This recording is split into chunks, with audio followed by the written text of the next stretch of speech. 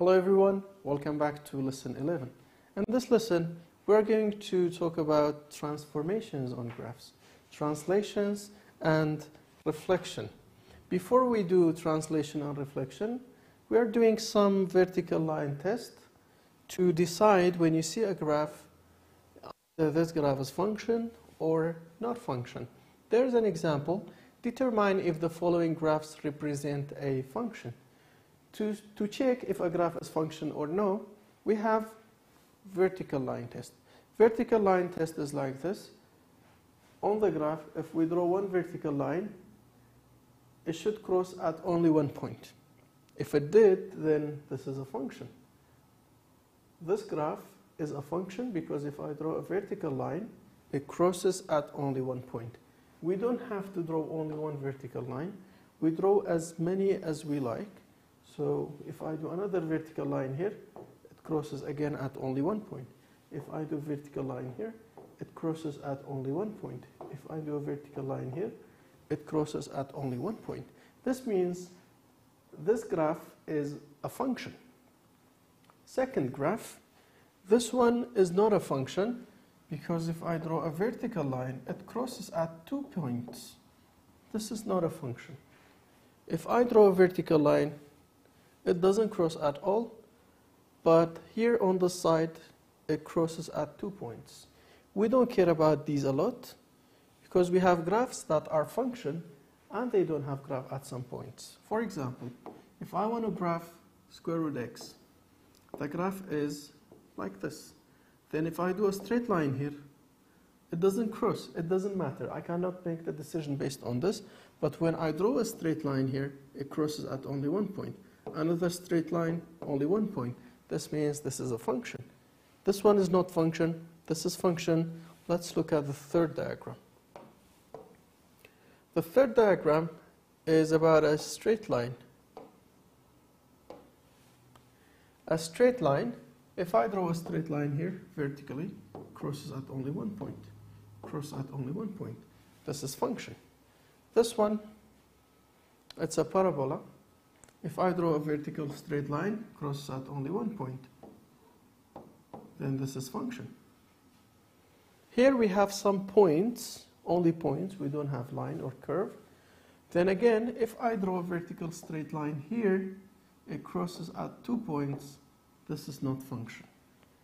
One straight line is enough to say it's not function when it crosses at 2 points.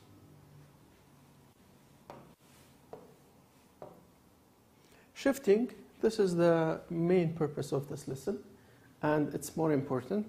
Shifting can help us find domain, can help us find range, can help us graph, can help us sketch quickly, can help us understand limits and continuity later. Then let's understand. Now, to understand shifting of functions, shifting means moving the places or reflection. Let's, for example, take this function fx equal to x squared as the parent function. Now, let's see what changes on x can affect on the graph.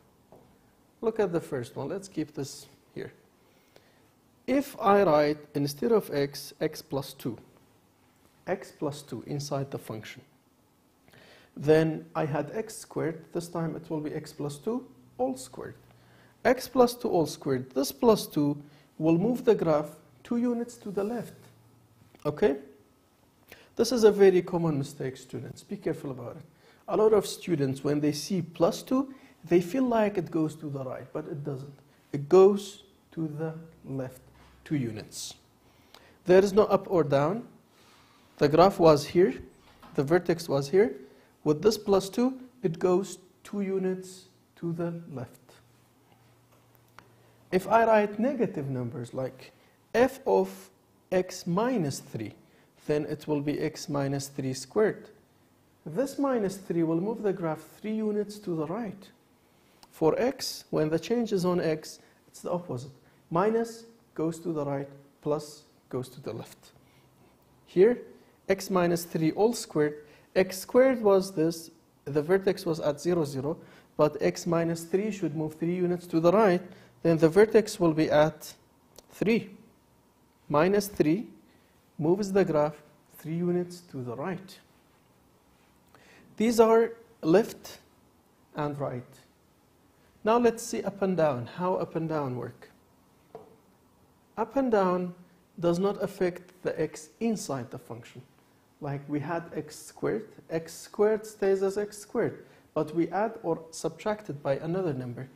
So again, if we look at this, fx is x squared. The fx didn't change. We only added a number to it. So this time, vertically, it's okay. When we say plus 1, it goes up 1 unit. When we say minus 2, it goes down 2 units. When the change is on y, fx is y. Then when the change is on y plus 1 means the graph goes up 1 unit. Fx is x squared is the same. Before we had x minus the number or x plus the number, all squared. This time x squared is the same. Plus 1 moves the graph 1 unit up. Minus 2 moves the graph 2 units down.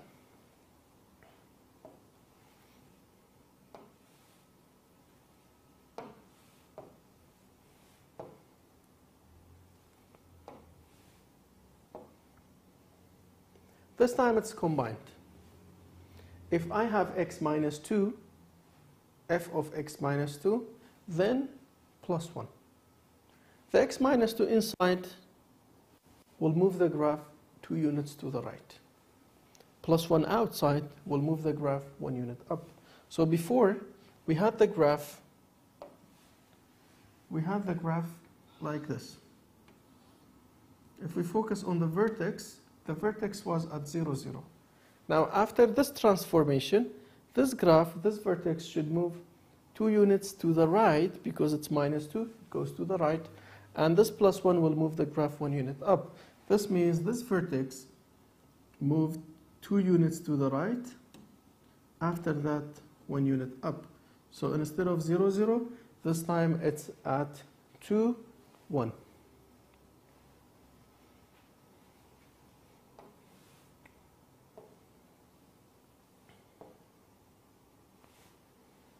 That was all about left, right, up and down. This time, if we add a negative here, if we add a negative, the graph will be upside down. There are 2 ways of adding a negative for the function. If the function is as it is, fx, everything is the same, except we add a negative from the beginning. This drops the function down. This reflects the function about x-axis. This is x-axis. This is x-axis. Then this graph, the graph of x squared was like this.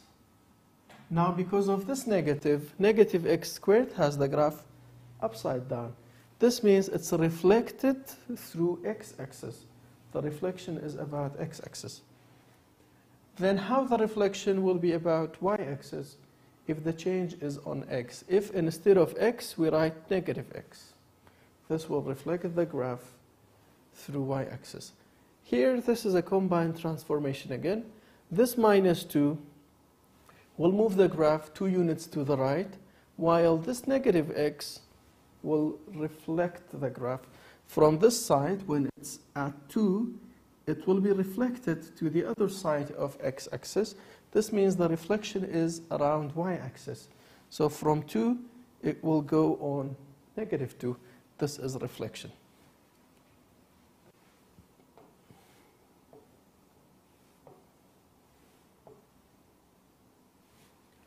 This is a good note, and you can find this in the book as well. Let's analyze this. When y is equal to fx, this is the original graph.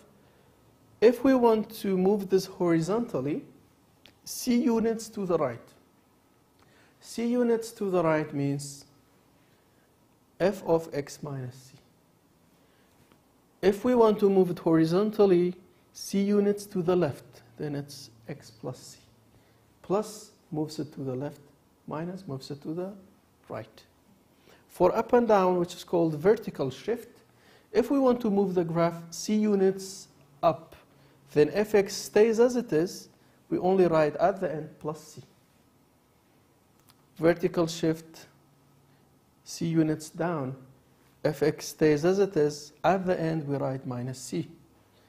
Reflection about x-axis, we change the function. Negative, then the function. Reflection through y-axis, we change x. Instead of x, we write negative x. And if we change both, the function is the same, and we wrote negative in the beginning, and we replace each x with negative x. This will be reflection about the origin. Let's have an example about this. Reflection about the origin, this means if we have a graph here at this point, okay? Then when we change, let's say this is fx. Then if I write negative fx, the graph will drop down. And if I add a negative for the x, it goes to this side, then it will be like this. This is about the origin. Means it goes to the other side, then drops, or we can say it drops, reflection through x-axis, then it goes to the other side through a reflection about y-axis. This is the origin. Now let's do some exercises about reflection and transformation. This is a very important exercise. Here we have 1, 2, 3, 4, 5, 6, 7 graphs. We have 7 graphs, and we have 6 functions. Then the question says, in exercises 22 to 27, use the graph y equal to fx. Y equal to fx is this one. This is considered as the parent function, or the original graph, to determine the graph of each function. Then let's do all of them on the graph. This is the fx. Now if we begin with d, graph d is the same as fx, only it moved 1, 2, 3, 4, 5 units to the left. 5 units to the left means it's f of x plus 5. D is f of x plus 5 because it doesn't have any vertical change. The change is only horizontal, and it went 1, 2, 3, 4, 5 units to the left. 5 units to the left means plus 5. If we look at this one, A is also horizontal. A is horizontal, but A is a reflection as well. The function fx will be reflected if we write negative fx. After the reflection, it went 1, 2, 3, 4 units to the right. 4 units to the right means minus 4. So the function of A will be negative f of x, and 4 units to the right means minus 4. To the left is plus, to the right is minus. Now let's work on G. G is a combined transformation. Combined means there is right and there is up. Let's count the steps.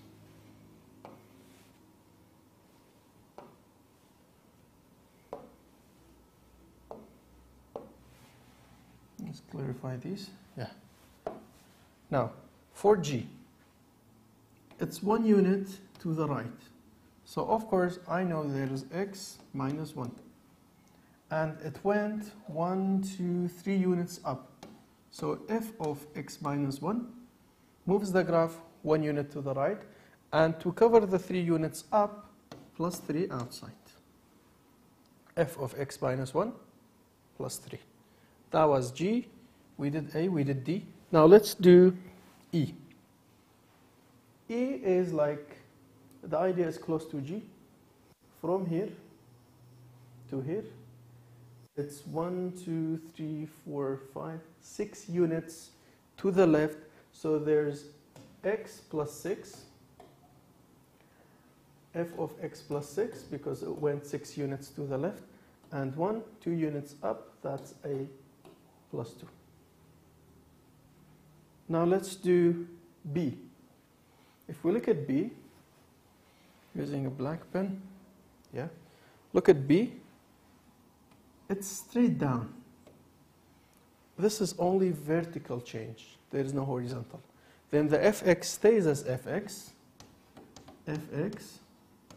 It went down 1, 2, 3, 4, 5, then minus 5. Fx minus 5 will move fx to graph B. And finally, C. Let's look at C. There is a reflection, so there is negative fx. For C, there is reflection, so I know there is negative f. After that, there is a horizontal shift, 1, 2, 3, 4, 5, 6. 6 units to the left. This means x plus 6.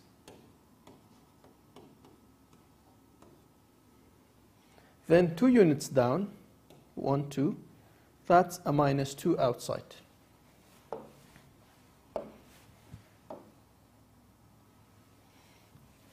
Then there is minus 2 outside.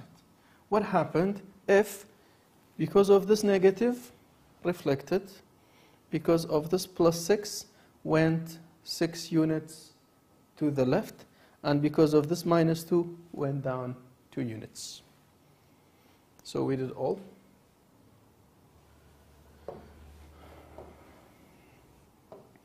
Then we can match which equation belongs to which graph.